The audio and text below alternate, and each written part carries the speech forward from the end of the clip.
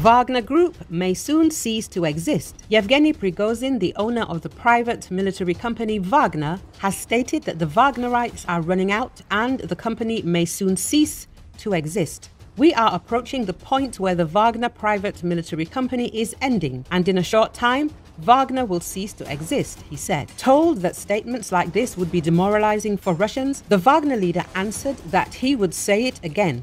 Prigozhin claimed that the Wagnerites would go down in history.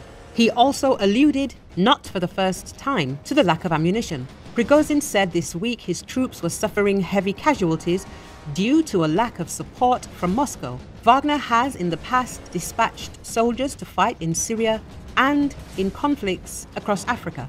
The Russian paramilitary organization is accused of human rights abuses, war crimes, unlawful killings, and gold smuggling. It allegedly has close links to the Russian state and Vladimir Putin. Prigozhin criticizes the Russian Ministry of Defense and Russian officials. This only serves to underline the conflict between the mercenaries and the regular army of the Russian Federation. In particular, he constantly complains about the lack of ammunition, believing that the Russian generals are trying to kill more convicts and Wagner mercenaries. Separate Russian sources are saying that Prigozhin wants to gain the approval of and even greater support from the Kremlin.